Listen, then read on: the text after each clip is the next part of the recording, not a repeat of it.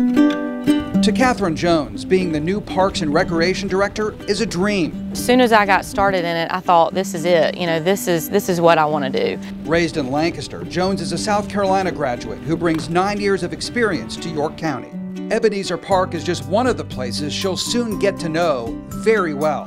She's the first person to ever have this job, and to her, that's part of the thrill. To get an opportunity to start a brand new department from the ground up, take the seasoned employees that are already here and established, think about the vision and look at the vision that county management and county council has, and take it and run with it. And there's a lot to do.